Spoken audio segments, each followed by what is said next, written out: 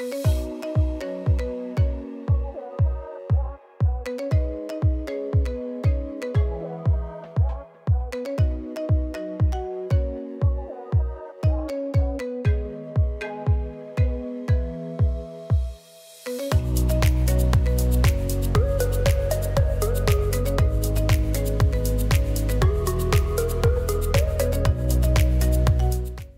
morning. It is bright and early today. We are on our way to a different country today, technically. So we are heading to the Vatican to go on what's going to be a guided tour. We are very, very excited for that. But first, we were up editing pretty late last night, so definitely coffee is the order of the day. We heard that Italians either generally drink espresso or a cappuccino to start their day, so we figured, when in Rome. For €1.30, that's probably one of the best cappuccinos I've ever had.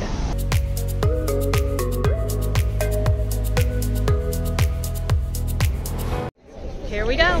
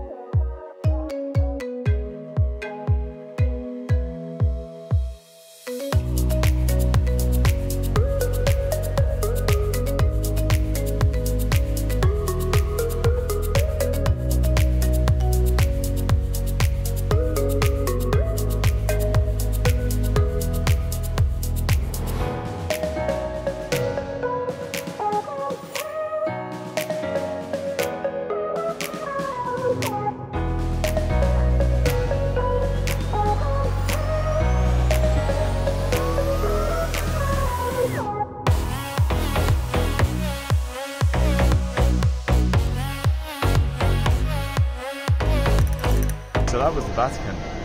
In a word, just impressive, really. We started off by going through the museums and the collections there, which are vast. There is so much stuff. It is like genuine eye candy all round, really. My favourite personally was the map room that you went to, so that was really, really neat. So thoroughly enjoyed that. I personally like the map room and the tapestry room the best. Thoroughly enjoyed that, and then going inside the Basilica was nuts.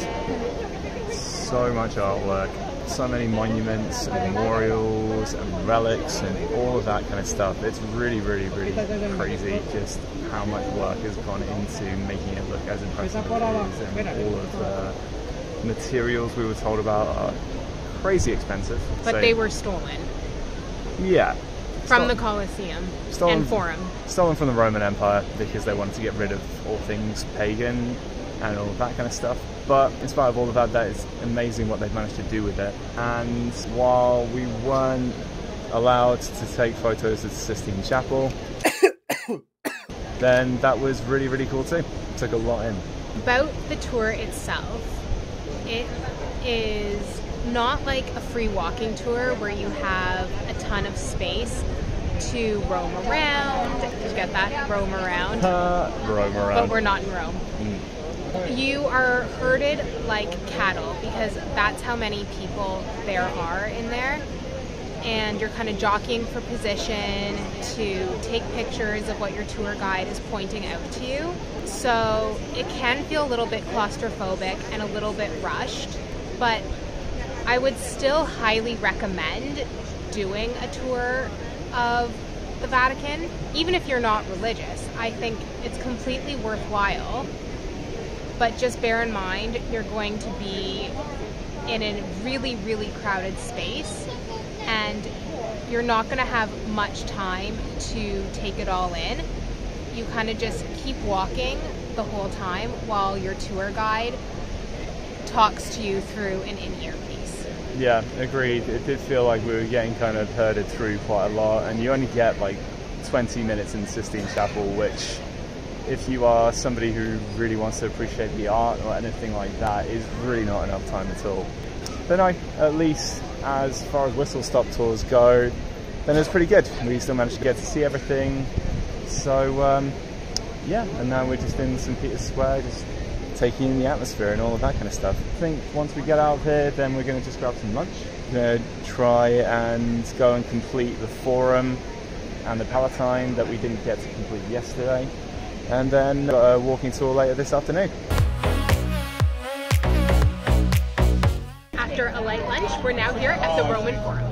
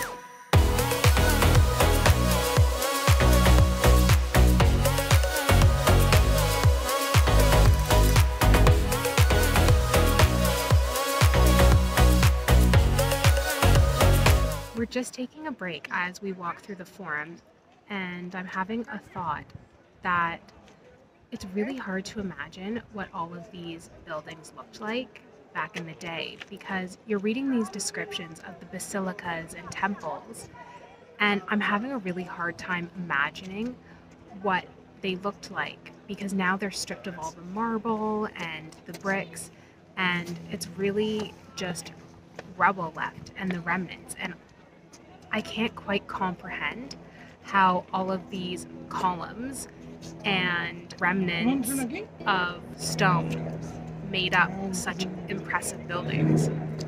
Yeah, I agree. I think one of the cool things that actually our free walking tour did yesterday was they actually had kind of a flip book of just how it would have looked back in the day. So having that kind of visual representation to kind of understand what it would have looked like in all its glory way back when was really, really useful. And it would be really, really cool, honestly, if this had the same, or eventually with upgrades in technology we could even have like a augmented reality version of what this would have looked like through the ages, because it would have been, like, honestly, all of this is incredibly impressive, but it'd been great to know how it all fitted together, really. And it's just so sad that there's not much left, because it was clearly so grandiose and has had such an impact on history, but it's the occasional column or part of a column that remains, or a stub of a brick, maybe a head of a figurine. Yeah, you kind of understand that people were just trying to use what they had at the time, but it would have been nice that they just kind of protected this and kept it intact. Clearly now it's protected, and thank goodness for that. Indeed, yep, because at the end of the day, it's still an absolutely fascinating place to be. Definitely recommend coming to the Forum and Palatine Hill. Yep. Next up, we're going to head to the Spanish Steps, where our next free walking tour is going to start.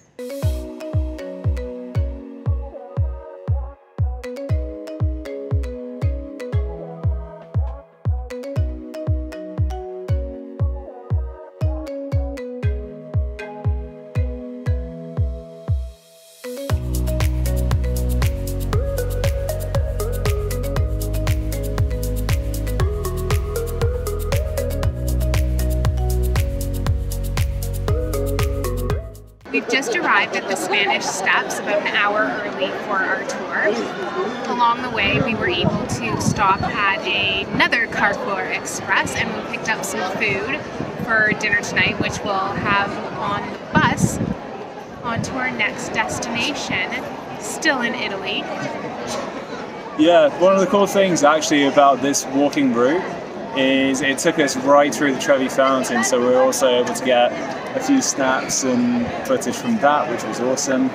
It is crowded as ever, but there's something magical about that fountain. It is so stunning. It's really, really nice. And the same with the Spanish Steps as well. It's very understandable as to why it's so popular, let's put it that way. And the flowers are just gorgeous, in full bloom. Already. The pinks and whites are so vibrant. It's fantastic. But certainly for now, we're going to thoroughly enjoy this break before we crack on with our final walking tour of the day. And then we'll pick up our bags from the hostel and then head on to the bus station.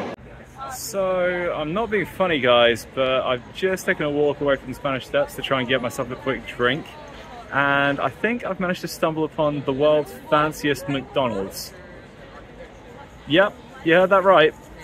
Trust me, take a look.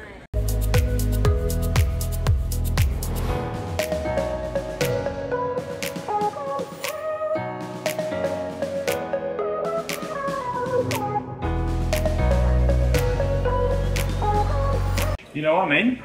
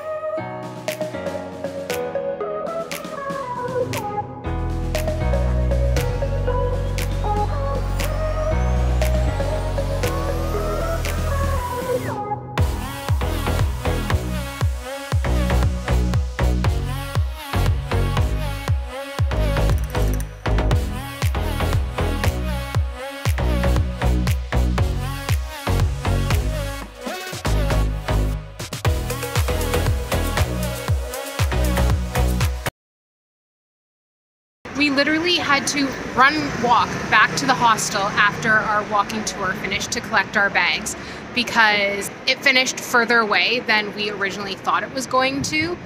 And now we have had to order an Uber, which we really didn't want to do, to take us to the bus station because it's costing us an arm and a leg, and we're really trying to be good and not spend a whole lot of money, but we are out of time and do not have time to walk, and we are super tired, so. Pretty irritating, but there we go. At least the walking tour was good though, so that was a plus. Took us around to a lot of really cool stuff. We'll see you on the bus. Fingers crossed.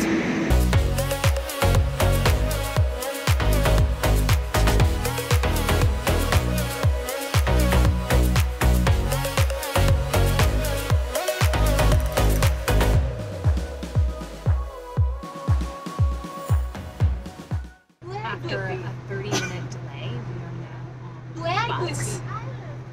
Yep, so it's probably about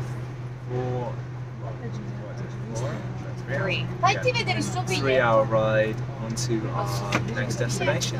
See you later. Until next time, take care. And keep smiling.